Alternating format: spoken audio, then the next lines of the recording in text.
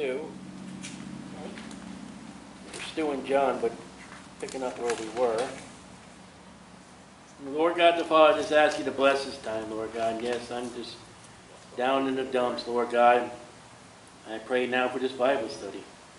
I pray, Lord, for the bikers, Lord God, for preaching and the gospel tracts that we have for them, Lord God, and make a way. Lord God, just pray for a soulmate for me, Lord, help me. But Lord, right now, we got to look into your word.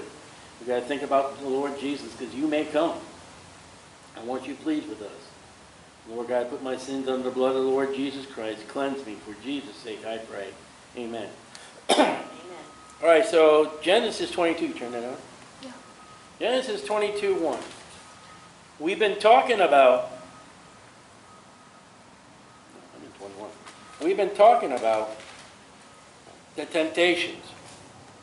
We've been talking about the lust of the flesh, the pride of life, and the lust of eyes.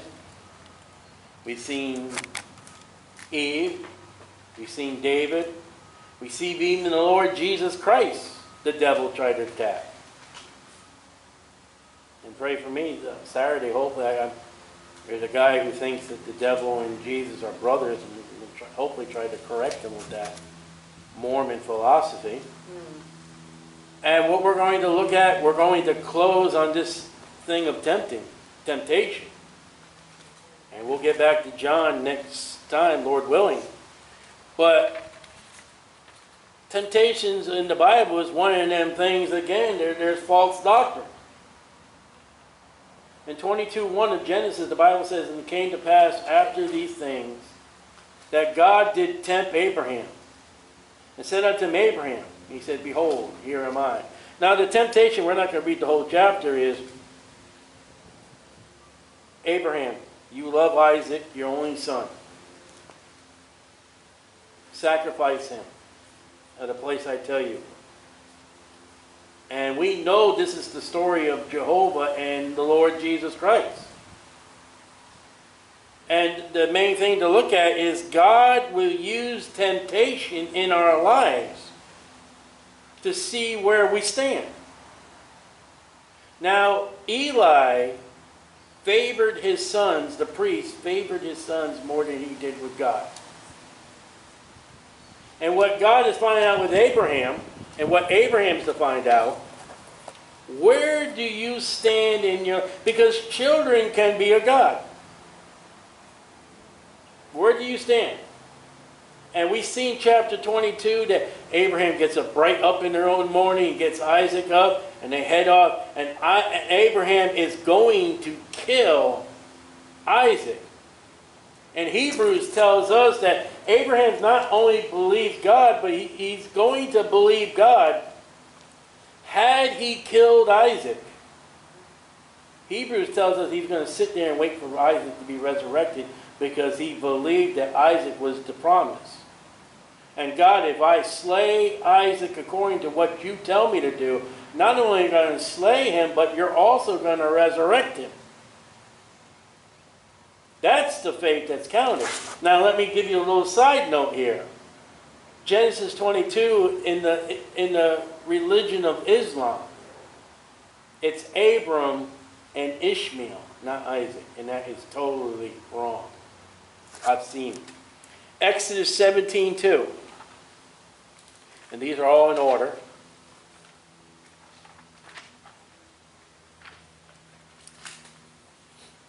And I feel a sneeze.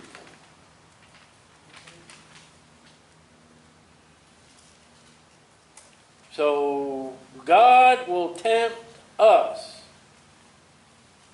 to show where we are, and are we doing good or are we doing bad? That's a good temptation. Because it shows us our strength and our maturity where we may need work. Exodus 17 verse 2. Wherefore the people chid, argued, complained with Moses, and said, Give us water that we may drink. And Moses said to him, Why chide ye with me? Wherefore do you tempt the Lord? Now here's a temptation. God has taken care of Israel. We're 17 chapters into Exodus. And they're complaining against God, and the tide of tempting has changed. It is the people of God who's tempting, go give us water. So, this is a temptation of the lust of the flesh that we talked about. God's already given them food. God has already given them water. God has already given them their provincials in their life. And they were not satisfied. So they tempted God in sin. Sin can be a temptation of God for our material walk. A temptation can be a sin against God for not being content. Numbers 14:22.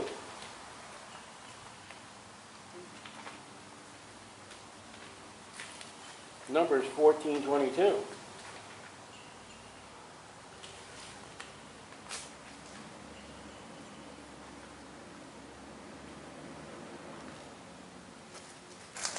This is God speaking. Numbers 14:22. My throat keeps drying out. But all those men which have seen my glory, everything God's done for them, and my miracles, which I did in Egypt, all the signs and wonders, the book of Exodus, in the wilderness, water out of the rock, gave them water, gave them food, the manna, and have tempted me these 10 times, and have not hearkened to my voice. All right, they've gone to God, we need food. We need water. God, we need food. We need water. Though you've already taken care of our food and water, they are tempting God with sin. They're not content. They've already got food, and God's already given them manna. They got tired of the manna.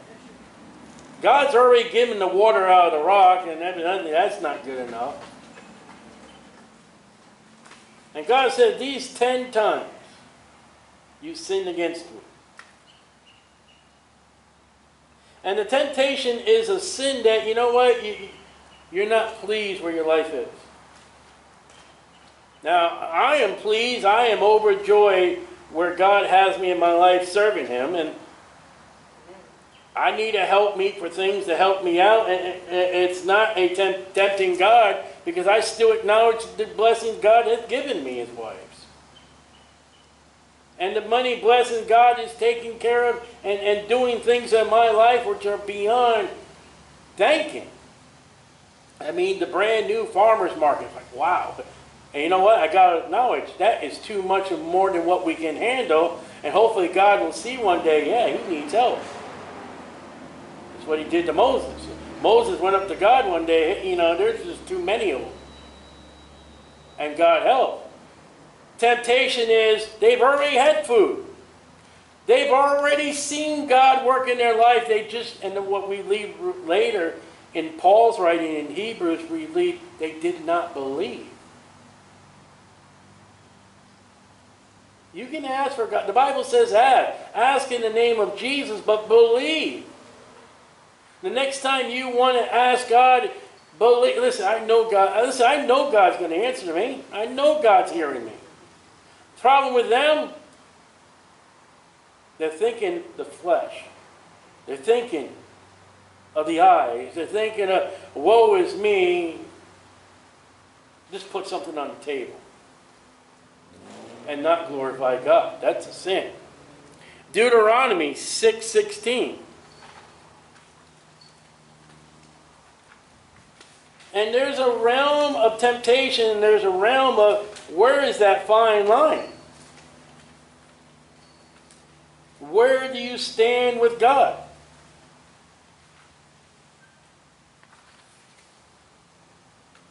How do you stand with God? In Deuteronomy 6:16, ye shall not tempt the Lord your God as ye tempted him in Massah.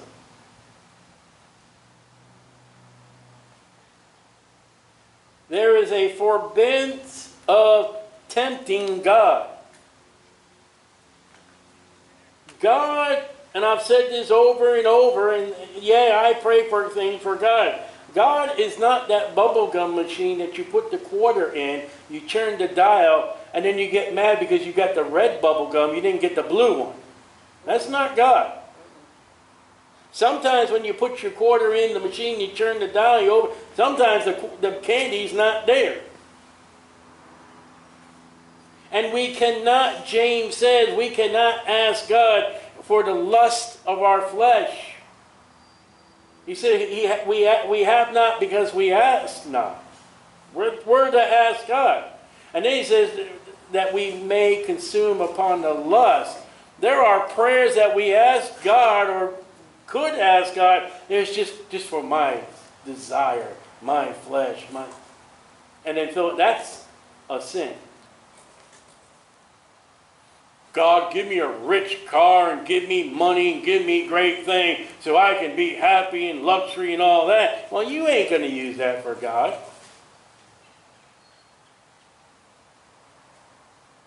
And that's what Israel is doing in the wilderness. God, just give us food. You had the manna. And it's recorded in the scripture. They got tired of manna.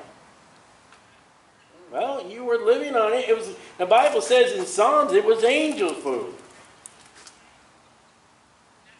Be content where we are. And if we do have other needs, seek God and believing that He is able. Or if He's not able because it is a lustful request, all right, move on to something else. God will say yes, no, not now. And until He says no, keep praying. He says no and shuts that door. Okay, next. Psalm 78:18. Now that reads feels good. Oh, sure does. Psalm 78:18.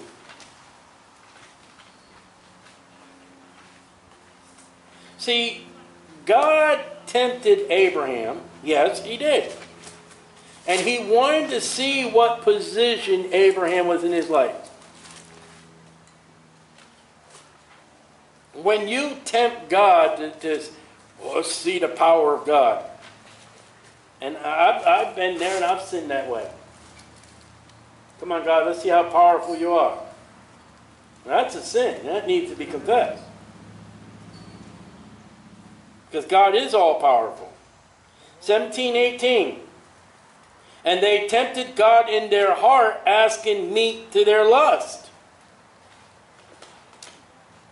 Now, I don't know why, every time I go to think of a name, as soon as I think of that name, it goes out my brain. The missionary of the children and all that. I can't think of his name. George Mueller? Well, you can have a hunger and a thirst for food. And say, God, I need food. I'm starving. But what's the passage say? Asking to their lust. God, I'm tired of the manna. I need a steak. That's lust.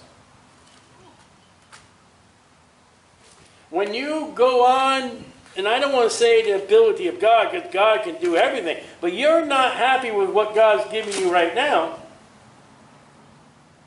and you want more for your appetite, that's a temptation, that's a lust, that is a sin. And like I said, if people say with me, I want a wife, I need to help me, I need to help. It's not of a lustful carnal nature. But if I were to say, Lord, give me 2, 3, 4 wives for my sexual appetite, that's... And if I were to say, Lord, well, give me a position at the farmer's market where everybody can see me and everybody can acknowledge me and everybody can say, wow, what a great man he is, that's gone beyond what a Christian is. That's, look at me, how great I am. Come on, God, go against the city of Daytona Beach Police Department and the lawyers and the attorneys and all that to show them how great I am. That's tempting God. That it ain't about you. Now, pray for God. Say, God, I want to preach the gospel. I understand that the laws of the nation is I can be at this spot and I can preach legally according to the Supreme Court. Lord, I want to be there with your gospel. That's not tempting God. That's not going for the lust of the flesh. And people, why are you there? I'm there to preach the gospel. I'm going there today to preach, hopefully, to the bikers because I want the bikers to be saved. I want them to get the gospel. I want to get them to tracks. And now if I would turn around and say, God, I want to witness, give me the biggest and best and shiniest Harley Davidson that there. And I don't even know how to ride a bike. Now you see the temptation. Israel had manna. Manna took care of them. But they got tired of fried manna. They got tired of boiled manna. They got tired of instant manna. They got tired of manna cake and manna. Now, like somebody like me, I don't have a wife, and it's not a temptation to say, Lord, and how about this prayer? Lord, I want to know more of your word. Lord, I want to do more. Lord, I want to be, here I am, Lord, use me. That's not temptation. Listen, anybody say, Lord, use me, that's proper and that's scripture. Lord, I want a house that has 3 bathrooms. Well, you don't need 3 bathrooms. Be happy with the one you got. See, you're going up above and beyond the capability to... Listen, if God's going to bless you more than what you deserve, He'll do it without your asking. If God... Listen, God has given me more of the farmer's market. I never asked for that. I asked... allergy. Lord, I just want to preach the gospel. I just want to get gospel tracts out. I want to reach the people, shut the DJ up so we can get the gospel out. And then where we are now is like, wow. And if we could get more help, and we could get more people who want to serve and want to do right and correctly do what the... It's there. There's a possibility. So there's a fine line of temptation of sin, and there's a fine line where God says, ask. In the name of Jesus, ask, seek not. But when it crosses the line of the lust of the flesh, the pride of life, and the lust of the eyes that we looked at, for your desires, for your fancies, God, I'd like to have ice cream. And He gives you those little ice pops that, you cut off the end. You got to say, oh, no, Lord, I want a sundae with whipped cream and nuts and a cherry and hot... All right, now you're going lustful desires. Well done that. Be happy with what God gives you. And you realize what God gives you, if you are pleased and you are happy with what God gives you, then He'll give you more as you're able to handle. You want a bigger house? Well, you want more taxes? You want more to take care of? I got into that trap. People say, take your rent money and buy a house. I did that. Who was supposed to pay for the roof? Who was supposed to pay for the furnace? Oh, me? Not the landlord? You are the landlord. That was a temptation. That was sin. Psalm 78. Okay.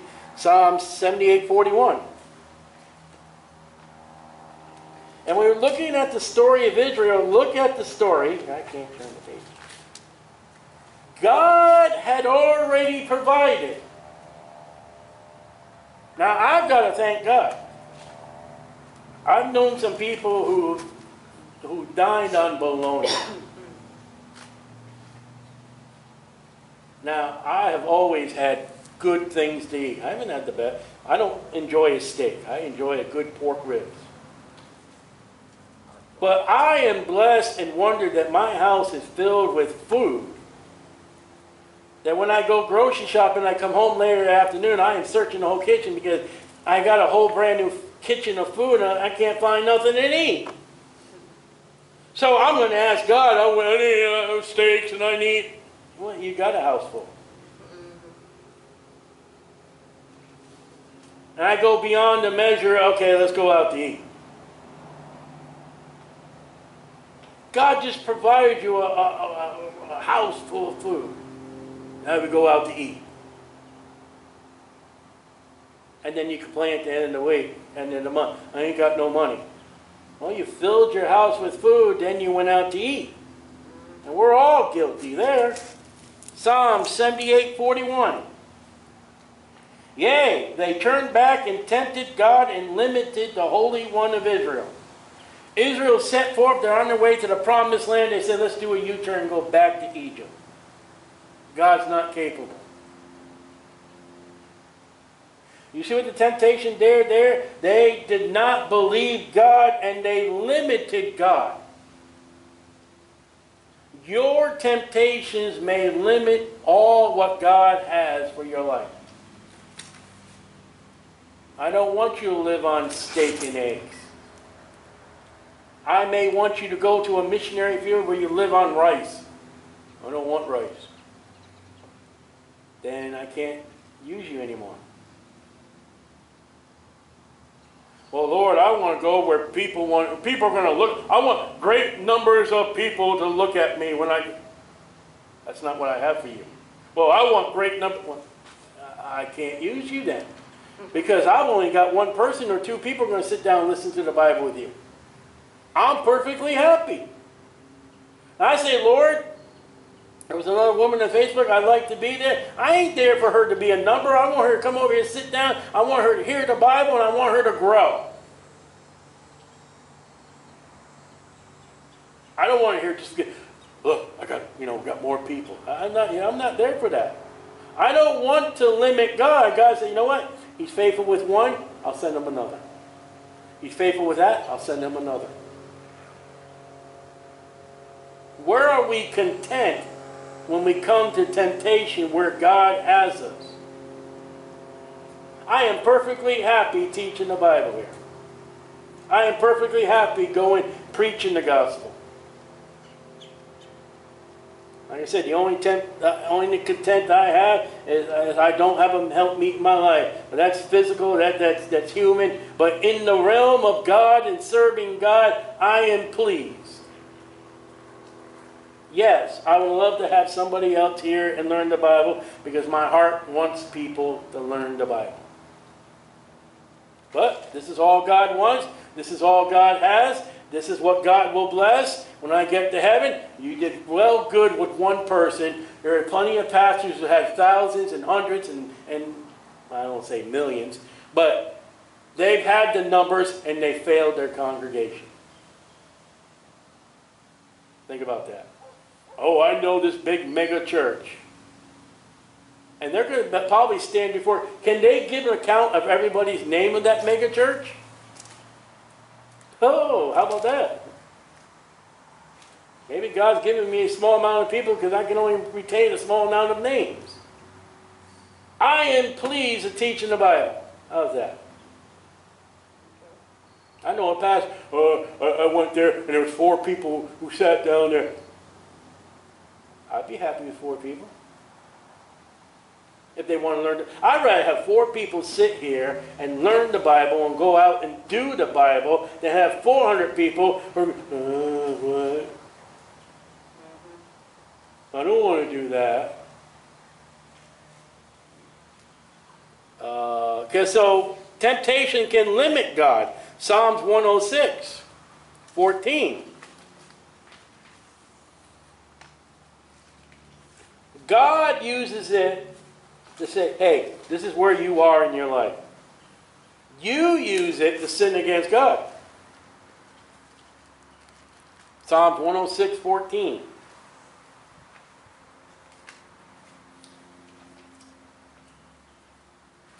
Well, when is temptation not a sin? When it's a prayer. and it's prayed rightly. And it's not to get you lust of the flesh, lust of the eyes, and the pride of life. Psalms 106, verse 14. But lust exceedingly in the wilderness and tempted God in the desert. So, I don't read the Old Testament. Shame on you, because you know what you can learn from the Old Testament wilderness? What not to do. Listen, Paul, the Apostle Paul says, you know what? I fasted. And I also starved. Paul starved. But God took care of Paul. Israel starved. No, they didn't. Not with manna. At no point did Israel starve to death. Well, you say, well, they needed food. Well, if they didn't ask for God, they had the cattle that they had with them. They had the sheep. They had the food. It's like the people of India. Oh, come and feed our starving people. Feed our starving children. Is that a hamburger that just walked by? No, that's grandma. Well, kill grandma to get a hamburger. Because grandma's not the cow. The cow is a cow, and incarnation is of the devil, but the devil does not want to feed you.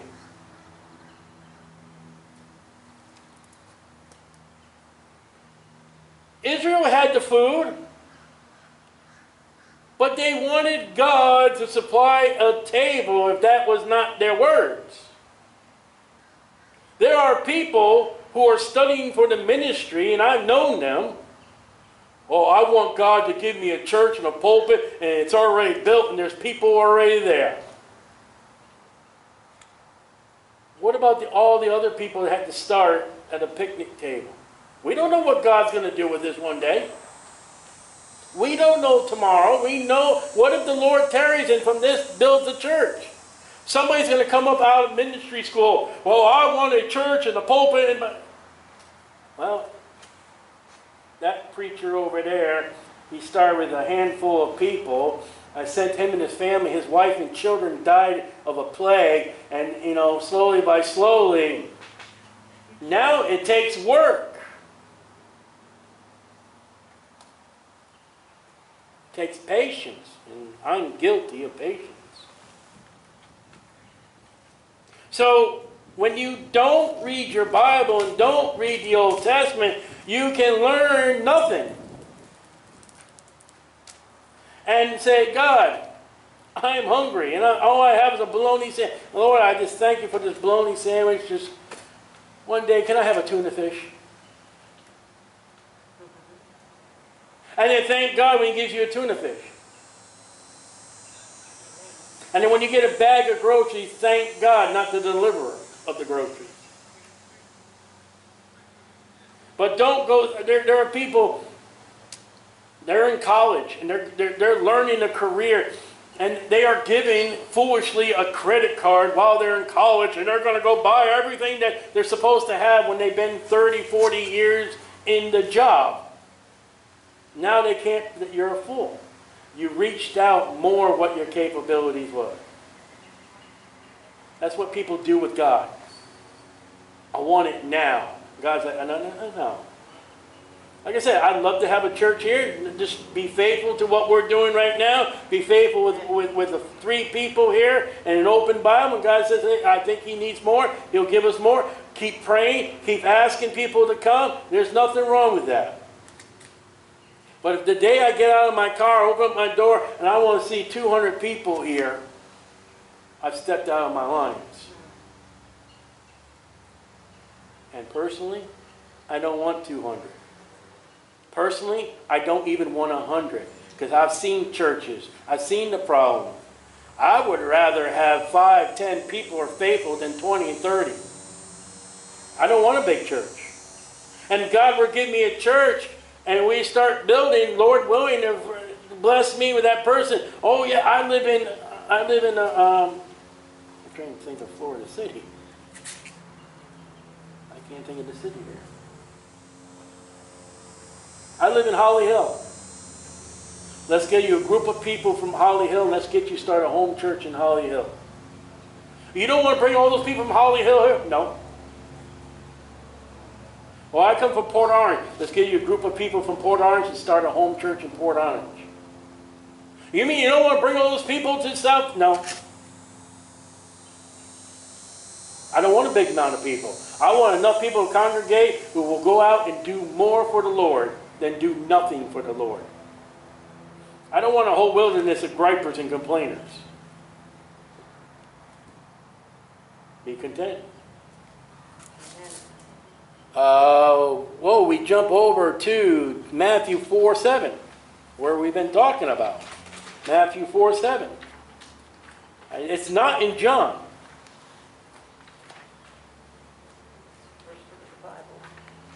Matthew chapter 4, verse 7. Now we've seen God tempt a child of his. Abraham's his child.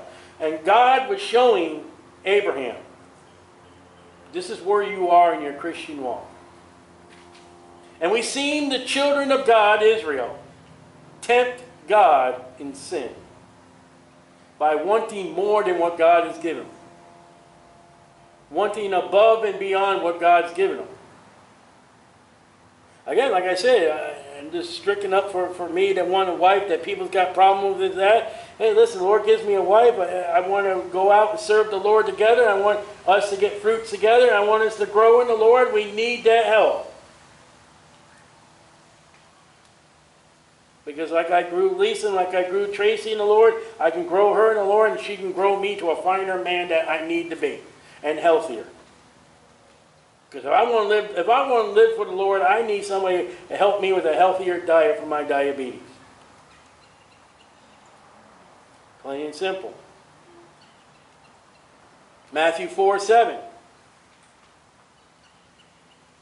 And he said, Jesus said unto him, the devil, it is written, thou shalt not tempt the Lord thy God. We read that in Deuteronomy 6:16. That's what we read. Jesus turns around and uses that verse on the devil. Because to devil's satisfaction, believe it or not, God is the devil's Lord thy God, and you're not to tempt him. Now, can I throw a monkey wrench into Jehovah's Witnesses again? Sure. Let's look at verse 9. And he said unto him, this is the devil, if thou be the Son of God, cast thyself down, for it is written, he shall give his angels charge concerning thee, and in thy hands they shall bear thee up, lest at any time thou shalt dash thy foot against a stone. That's the devil attacking Jesus, correct? Jesus responds. Jesus said to him, it is written, thou shalt not tempt the Lord thy God. Who is the devil talking to? Jesus. Who did Jesus just say he was? The Lord thy God. Don't you tempt me. Deuteronomy, what we read in 6:16 was written to God Jehovah.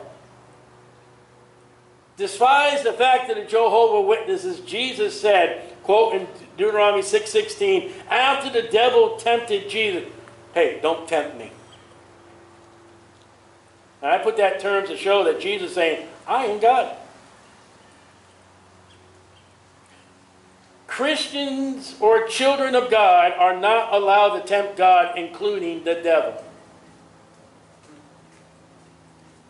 So where do Christians get off trying to get from God more than what God wants to give them? Again, I've got to be careful here because I'm not saying don't ask God for anything. But don't ask God for too much.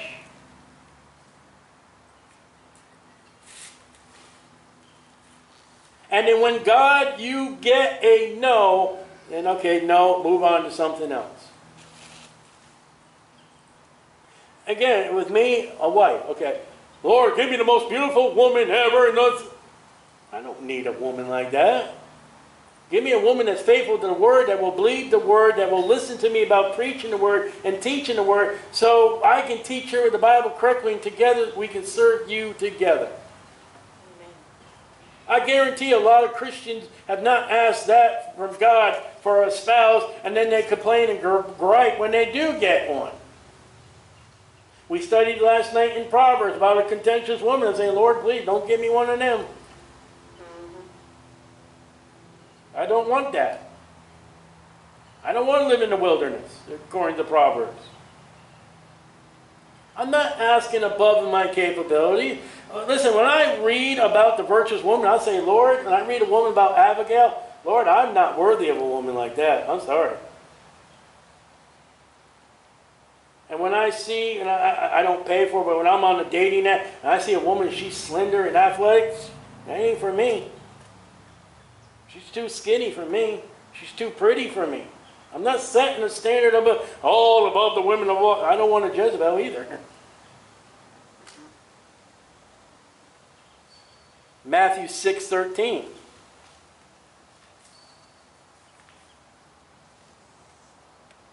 Matthew 6:13. Jesus.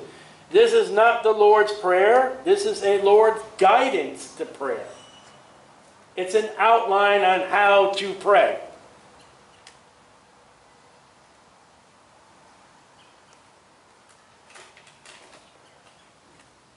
And verse 13. Lead us not into temptation, but deliver us from evil.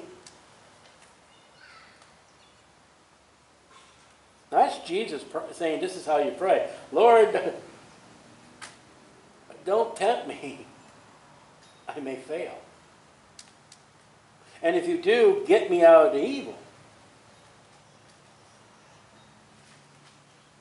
I started, a sin I have, I'm not going to tell anybody, but I started the other night and said, Lord God, I need your help, because if you leave me alone on this, I'm going to sin. I need you to help me out of this. Lord, if you don't step in and help me with this sin, I'm going to sin it, and I know I'm going to sin it. I need you to take over.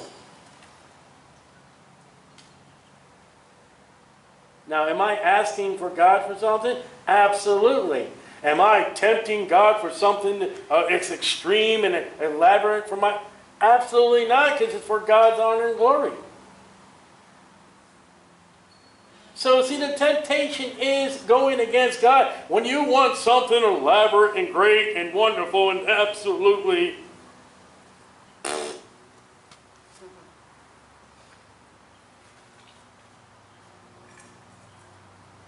I mean, there are some little prayers all over the world today. Lord, you just save my parents. Lord, it has to be healed, or they're going to take the whole thing off. Lord, if the government or the religion catches me, we're going to be tortured. But we're all, Lord, we want magnificent. We want great ivory showers and great marbles of stone. And we want a great church. And if God gave you a great church, He'd probably lead you astray, as many churches are. You know, Billy Graham in the early years was a great preacher. I loved to hear the meetings of Billy Graham in the early years. But then he got bigger, and he got bigger, and he started getting along with the presidents, he started getting along with the movie star, and he started getting the glamour, and then he became vile and unused of God. And you can have any Bible you want, you can go to any church you want. That's not the original Billy Graham. Billy Graham stepped into an assembly where he ought not to step in, and it ruined him. I could ask God right now, okay, from South Daytona Beach, Lord God, I want 1,000 people congregation. That 1,000 people may turn my heart and may turn the truth away from God. I may have to conform. I don't want to conform. I've already conformed in some aspects, and I don't like it. So temptation is you want a far and beyond what God... No, I don't want you to have that. Oh, Lord God. But prayer is, I think I need it. I have a request. And again, I know I need a wife. But I don't need an extravagance of woman. She won't stay with me. She needs to be somebody who loves you and wants to serve you. Lord, I need a little more groceries, but I don't need the steak and I don't even know what good meat is. That's how bad it is. I don't know whatever the great meat is. I don't want that. Like I said, I'm not a steak eater. I'm not a seafood eater. Give me barbecue ribs and I'll be happy. Some people want steak. You're not always going to get steak. If you are, you're a spoiled brat. Matthew 16. Matthew 16, verse 1.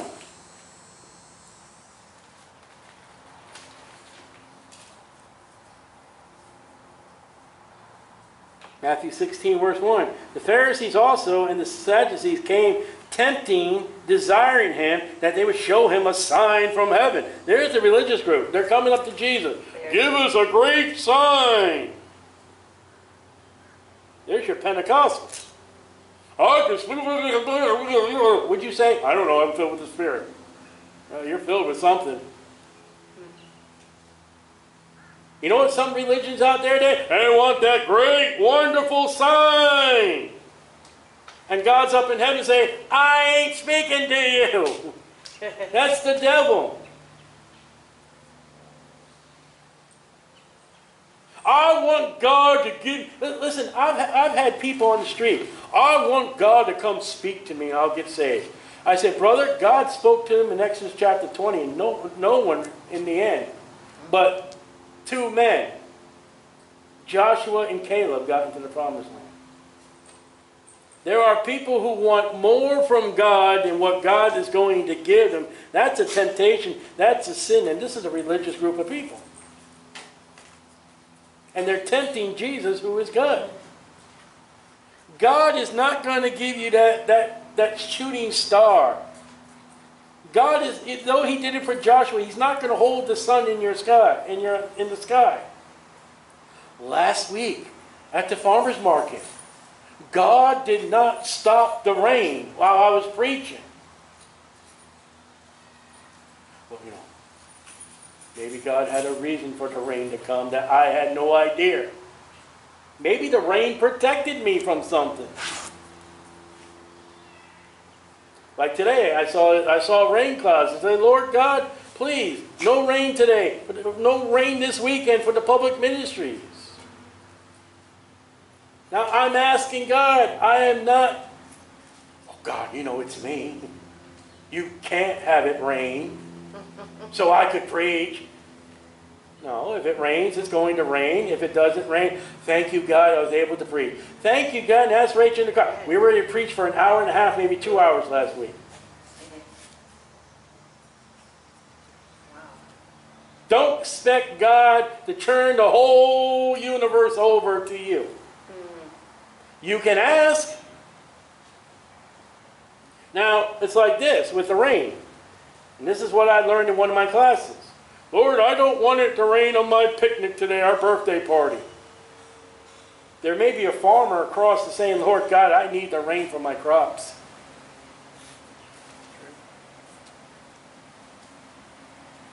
What your good pleasure for your prayer is, if answered, may not be for the good pleasure for somebody else. Don't expect God. Ask him, say, God, as far as the weather, rain, Lord, please, no rain. And if he doesn't give you the rain, you're allowed to go full time, thank God. And if he gives you 1 hour or that, and then it rains, say, Lord God, thank you. We've had it rain many times on us. Matthew 19:3. Don't expect God to move all the heavens for you. I've met preachers like that. I've met Christians who are like that.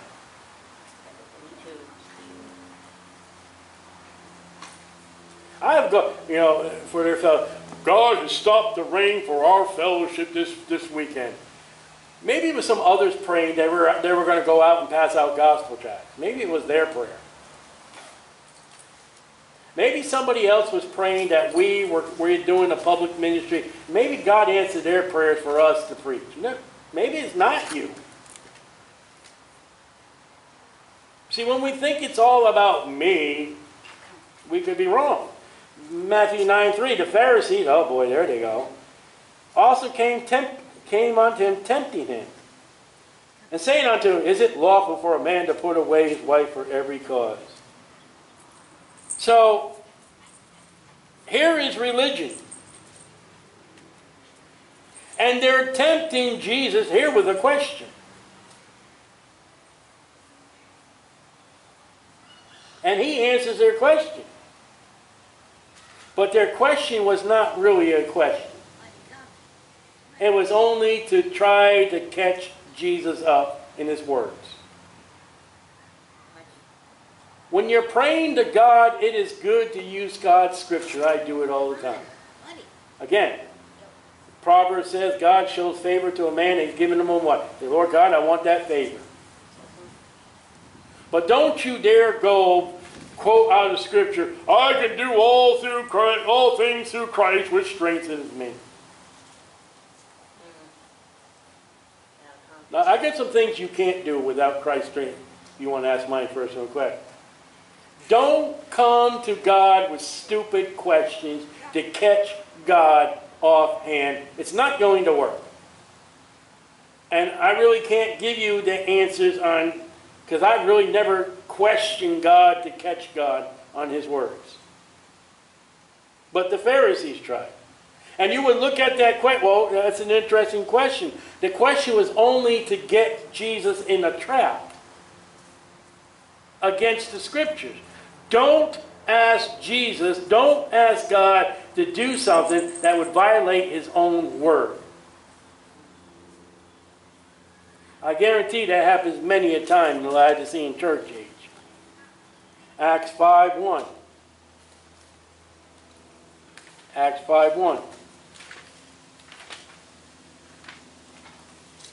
Again, there is a difference between asking in prayer and then, oh, God.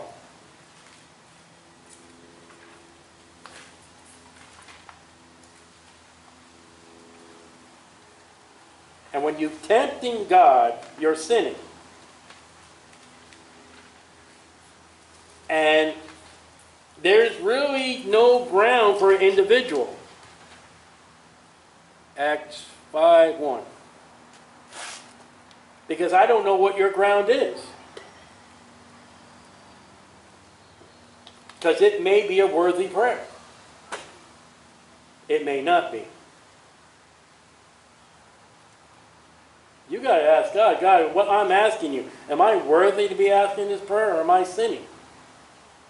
That's a hard thing because you don't want God to answer you no on that one. But a certain man named Ananias and Sapphira his wife sold a possession, kept back part of the price. His wife also being privy to it, she knew, and brought a certain part and laid it at the Father's feet. But Peter said unto Ananias, why has Satan filled thy heart to lie to the Holy Ghost and to keep part of the price of the land?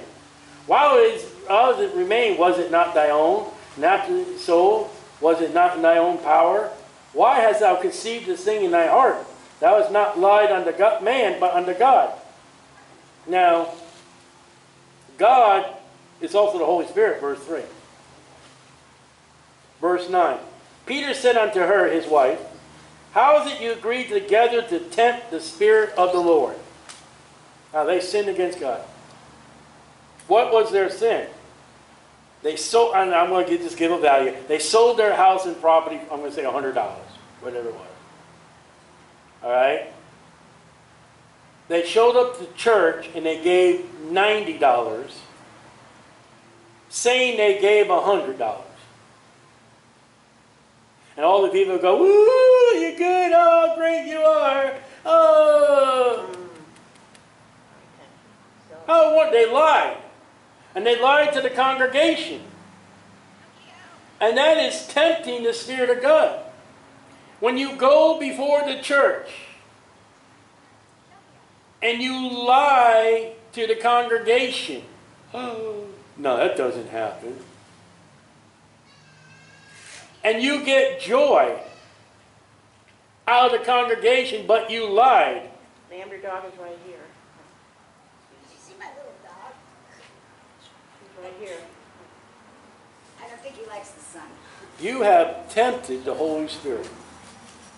You have sinned against God by lying to the congregation. The moral of that one is, don't lie to your church. Don't lie to other Christians. Even if it's a white polka dotted lie. Don't tell your congregation that December 25th is Jesus' birthday, because it's not. And I can go off on all kinds of lies in the church, and I'll behave myself. And if I were to bite my tongue, I wouldn't be able to talk no more. But I can tell you all kinds of lies. You want to know another lie in the church I've been taught out of school? All eyes closed, heads bowed. Yeah, I see that hand back there. And there was no hand at all. But the pastor got somebody to raise their hand for... No, they didn't. And I've even seen with my own eyes in the church. I saw that and I'm like, I didn't see no hand. I was looking. I like when they say all eyes are closed and all heads are bowed. I'm like, no, they're not. Mine ain't. I'm looking out of the corner of my eye as much as I can see.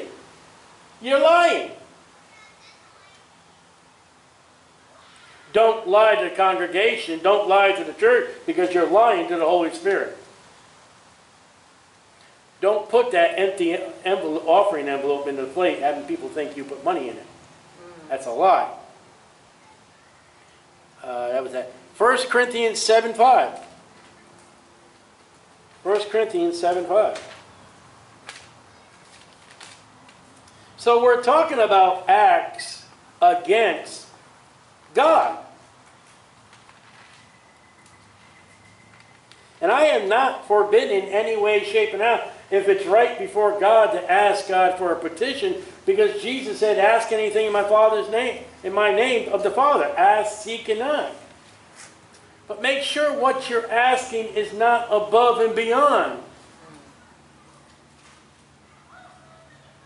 Acts 7, verse 5. Defraud ye not one another, except to be content for a time, that ye may give yourself to fasting and prayer, and come together, that Satan tempt you not for your incontinency. Good, that's a mouthful. That's Satan tempting a marriage. You know what that is? I'll tell you what it is. Well, honey, you and I, we're not going to eat for X amount of days because we're going to fast the Lord. Okay, that sounds good. That verse also said, a husband and wife says, you know what? We're going to have no marriage bed. We're going to set a certain amount of days. Don't go beyond what you cannot capable. But you know what? We're not going to have any marriage bed relation for 3-4 days. For God and for answer. And the Bible says, okay, at the end of 3 or 4 days, because Satan's going to put that woman in front of your husband's eye, Satan's going to put that man in front of your wife's eye, because you two haven't had the marriage bed, he's going to tempt you. Lust of the flesh, lust of the eye. Well, she hasn't given it to me. Yeah, but you agreed. That's Satan coming into marriage with a husband and wife, seeking God, seeking by prayer and by fasting, other than food.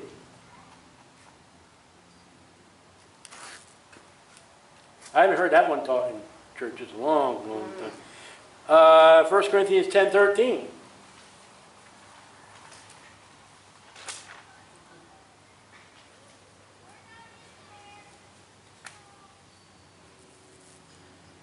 There has no temptation taken you but such as common to man.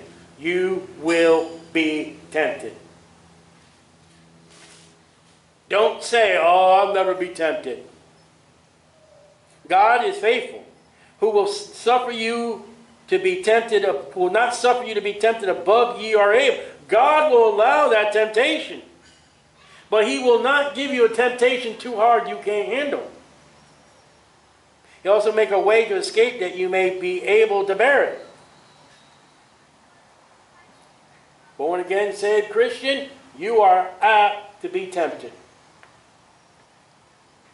And God may give you that temptation as he gave to Abraham. He may allow that temptation. Satan comes into your life. And he may make that temptation so hard, but he ain't going to break you with that temptation. I guarantee you'll start praying to God to get victory over it. That wouldn't be a wrong prayer. And there are foolish enough people out there, you can't be tempted, or I'm not tempted. What did Paul just say? There has no temptation taken you. There will be temptations. And the devil will use lust of the flesh, lust of the eyes, and the pride of life. And God will come into your life to say, I want to show you what you're doing wrong. I want to show you how well you're doing. God showed me 3 weeks ago, 3 or 4 weeks now, time goes by quick, how well I was doing the Lord. I had a cop threatening to arrest me. I just said, you know what? I'm going to go home. I'm going to call my lawyer. If he says I can be here, I'll be here. If he says I'm wrong, I apologize to you. I'm sorry I'm wrong. Listen, I didn't throw fists. I didn't say, go ahead and arrest me. I didn't fight. You know what God showed me in that temptation that came my way? You handled it well. Now there's another temptation that God, I can say this one. God comes up to me, I've gotten 7 red lights. You ain't doing so well with patience, are you? Shut up, Lord. Give me the next green ones. Red lights may be a temptation of God to say, you know what? You ain't doing so well with patience, are you? Shut up, Lord. I don't want to hear it. Yeah. Didn't know traffic lights could be a temptation, did you? How well are you doing? I'll put that guy right in front of your car going 5 miles per hour in a 20. Let's just see how well you do. God may put things in our life to say, you need some work. God may put things in our life to, okay, you're a good boy. You're a good girl. Look at that. The devil may put things in our life to be, I want you to quit. I thought about it. I've thought about it, but I haven't done it.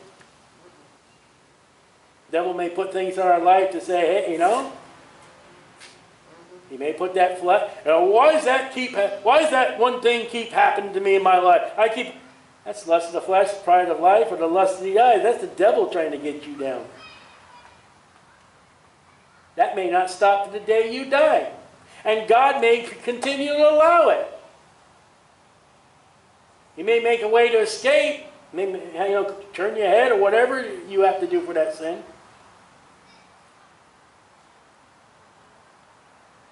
The devil knows where to attack you. And he knows when to least expect to get you. And he knows when the best time to get you. And we can ask God for things, but let's not get the best things.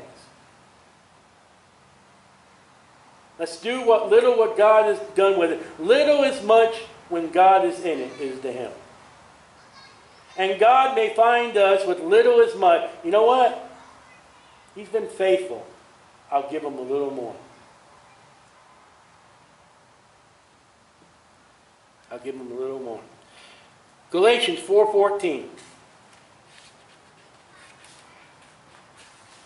And don't Galatians 4:14. Say, I will never be tempted. I've heard people say it. I heard Christians say it. What started this lesson? When we came to John, what started this lesson? Did we not go to Matthew chapter 4 and the devil tempted Jesus? And then you as a Christian is going to have the nerve to say, I can never be tempted. Jesus was tempted.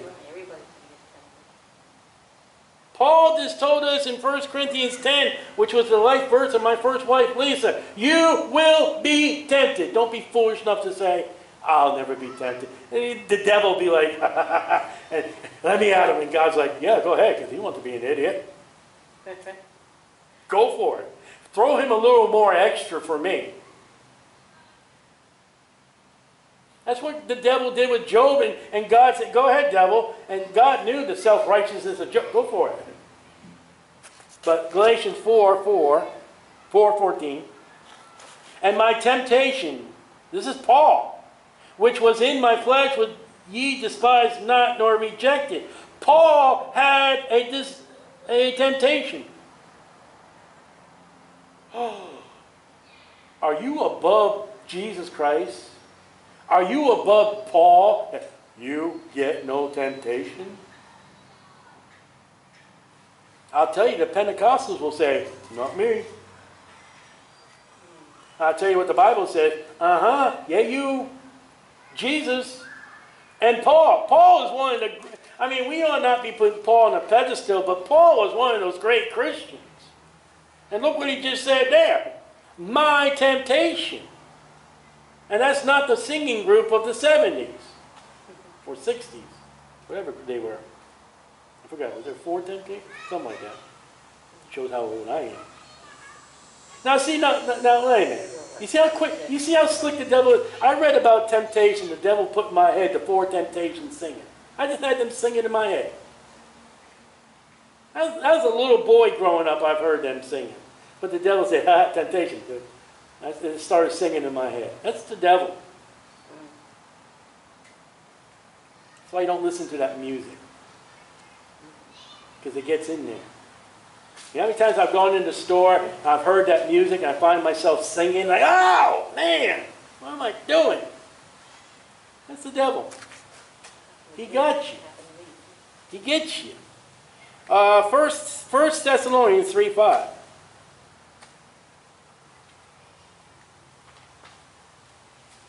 First Thessalonians 3:5.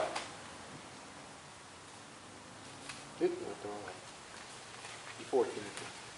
1 Thessalonians 3:5. So God will tempt you for good. We're not to tempt God, and the devil tempts. Boy, are we in a realm. Is it God or the devil? It may be yourself tempting you too. Now come on. You're in the store and you see that chocolate cake. Oh, Allah. I don't think that's God. And I don't think it's the devil. I think you just put yourself on a diet and you're like, oh. Because God be like, that's not good for your diabetes. I ain't going to give you that. And the devil be like, why would I tempt you with chocolate cake? You're not going to lose that weight. It ain't going to happen. You're, oh, I got a chocolate cake. That's your temptation. 1 Thessalonians chapter 3, verse 5. For this cause, when I could no longer forbear, I sent to know your faith. At least by some means the tempter has tempted you, and our labor being vain. The tempter has tempted you. Gee, I wonder who that is. That's the devil. You know what one of the titles of the devil is? He's called the tempter. Lust of the flesh, the lust of the eyes, and the pride of life. That's why we did that study greatly. Because that's what we're looking at right now. And you are to know yourself. Where is the devil going to attack you? The lust of the flesh, the lust of the eye, the pride of life. One thing, two things, or all three? And that's between you and God, but the devil knows also. And if it's a temptation to sin, don't you dare blame God. God made me do it. The devil made me do it. No, that chocolate cake may be because you want it. Mm-hmm. You know? You stopped off at McDonald's to get the french fries because you wanted them. God didn't say go to McDonald's to get the fries. The devil didn't say get the fries. You wanted the french fries. That's your temptation.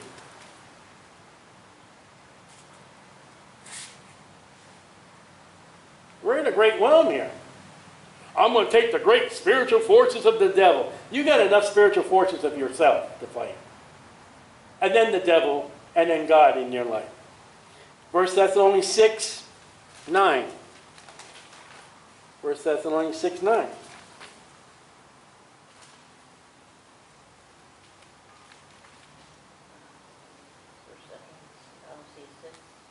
Guess what? Oh, that's 1 Timothy 6:9. Scribal error. I don't know how to write. 1 Timothy 6:9. I write terribly. I need somebody who can write for me. Lisa was going to type all my notes out for me when she died. But don't pray for me for a wife like that, because she saw my handwriting, she'd leave me. Because even I can't read my handwriting. It's terrible. That's why I use it. You know, people, well, you always on a computer because you would not want to read my writing. I've had pastors yell at me for my writing. Oh, I know, I told you. 1 Timothy 6:9. But they that will be rich, you want to be rich? Fall into temptation. Don't want to be rich. By the way, he's writing to Christians.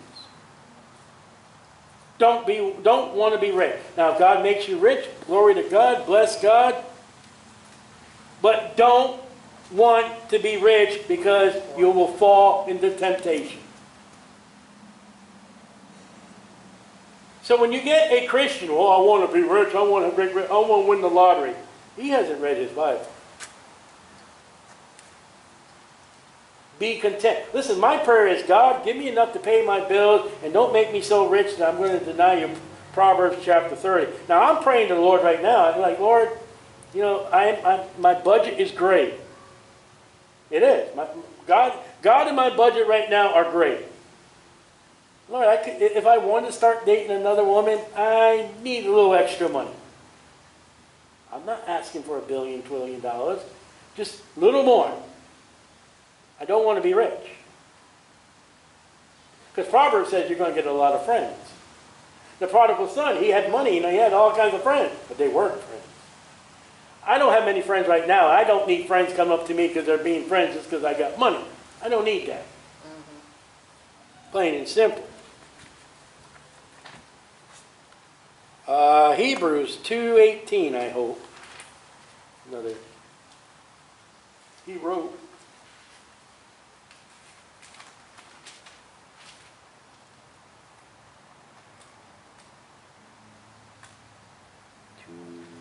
$2:18. 2:18. Not 2:8. 2:18. Wow, I write terrible.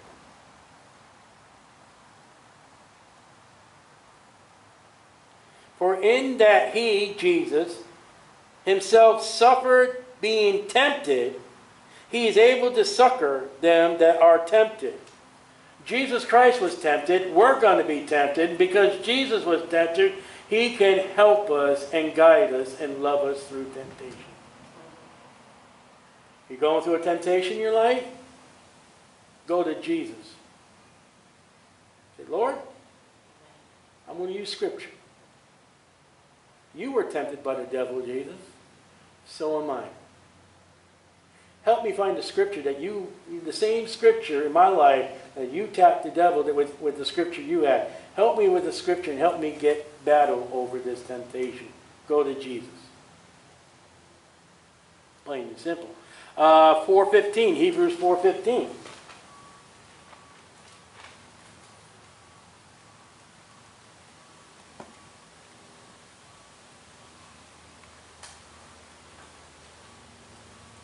For we have not a high priest which cannot be touched with the feelings of our infirmity, but was in all points tempted, Jesus, like as we are, yet without sin.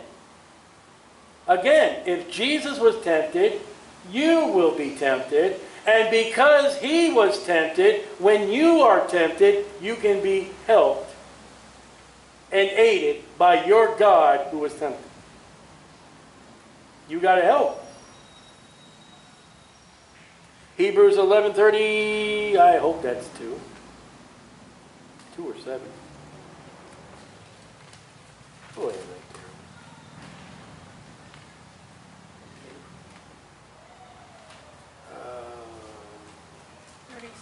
there. 37. Hebrews 11:37. They were stoned. Were you stoned? Were sawed asunder, cut in half. were tempted, were slain with the sword. God's people suffered all kinds of sufferings. And one of the sufferings they had is the same thing. Listen, I may never be stoned to death. They may not take a sword and kill me. But the same temptations that my brethren in Christ and the Old Testament saints may happen to me will happen to us. James 1:2. Uh-oh. James 1:2.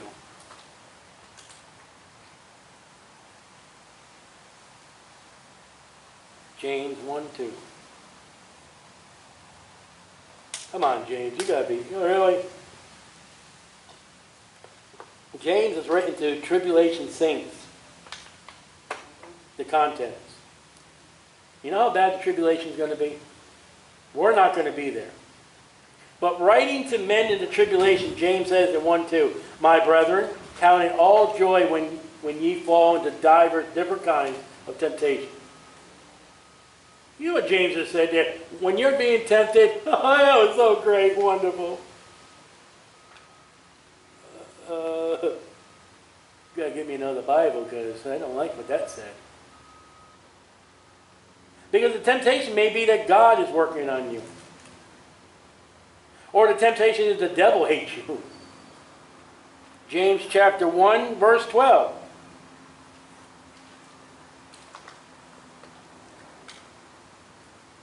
Blessed is the man that endureth temptation. You want to be blessed? Endure your temptation. Don't quit. For when he is tried, the temptation, he shall receive a crown of life. You endure in your temptations, and you don't quit, you're going to get a crown of life. I tell you, the devil's working on me with that one right now. And which the Lord has promised to them that love him. Let no man say when he is tempted, I am tempted of God, or God cannot be tempted with evil, neither tempteth he with man. When every man is tempted, he's drawn away with his lust and enticed. Yeah, God is not going to tempt you to make you sin. God's going to tempt you to improve you. Now, if you got a temptation that will draw you to sin, if it was God, you failed. Or it was the devil or your own self. But God's not ever going to, I'm going to make him so he can sin. That's not God. If you're charged with sin and it is of God, you failed God, not God. Plain and simple. If it's the devil, 1 Peter 1:6. Two more. 1 Peter 1:6.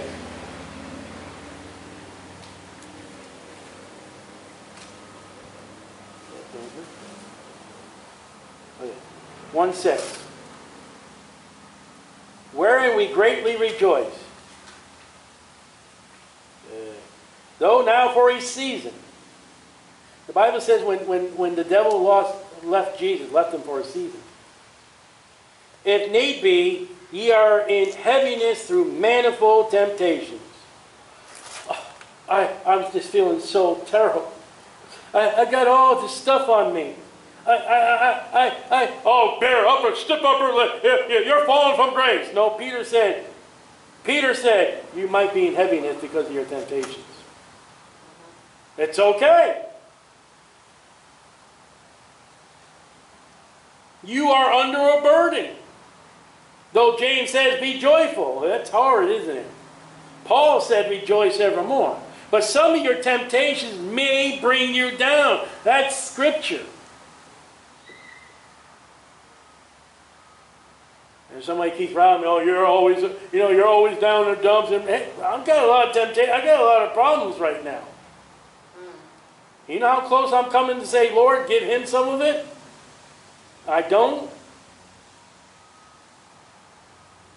Look at Job. Chapter 2, he began his rebuke.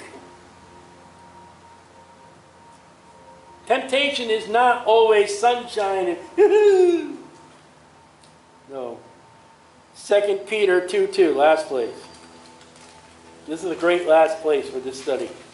2 Peter 2:2.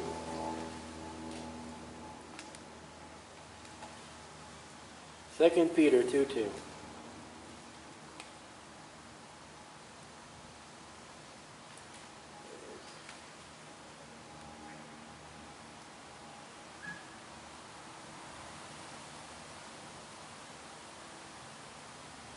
That's not two. What number is that? 9? 2:9. Wow, that's a terrible 9. Phew, I need a decipher. I may not write Hebrew and Greek, I write bleh. The Lord knoweth how to deliver the godly out of temptations. You want to get out of your temptations? Though they may be heavy and burdensome, let the Lord help you. Amen. Say, Lord Jesus, I'm in a temptation. Say, Lord Jesus, I've read my Bible. It said you were tempted too. Lord Jesus said Abraham was tempted. I say, Lord Jesus, all those that were in the Old Testament and all those of the church age have been tempted. When you're tempted, and listen, you're going to do this, I've done this, and I do that. I'm the only one in the world. No, you're not. And it's part of life. Whether you're saved or lost, you're going to have temptation. Give it to the Lord, serve the Lord, pray, but don't sin in temptation and asking God above and beyond. So God will tempt you to do well in your life, to improve in your life, to show you what you're doing in your life. The devil will tempt you to bring you down. You will tempt to sin against God. And then temptation is a normal characteristic of our life. Welcome to life. Because whether you're saved or you're lost, you're going to have temptation. And only those in Christ. Lord God the Father, just thank you for this study, Lord God. And I plead the blood of my sins. Lord God, I hope I'm not asking above and beyond. But Lord, hopefully my prayers are for your glory, for my help, Lord God. And bless this time, Lord, and the public meetings of the Lord Jesus Christ, the bikers, today and tomorrow, Lord. For Jesus' sake we pray. Amen.